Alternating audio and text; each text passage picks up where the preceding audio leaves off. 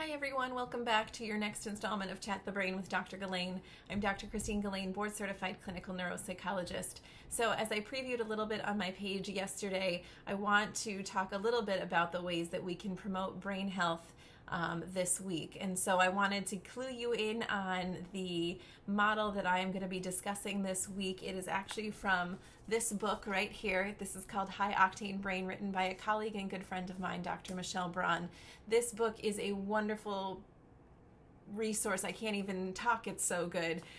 It gives a lot of great information about what we can be doing to support brain health. So this week I'll be talking about the EXCELS model, as Dr. Braun discusses in her book.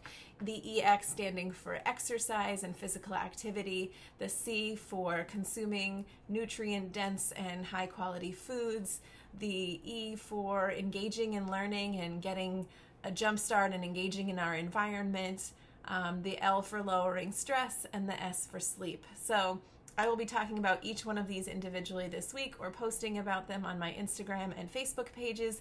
So tune in to learn more about the ways that all of these things can boost brain health and wellness this year.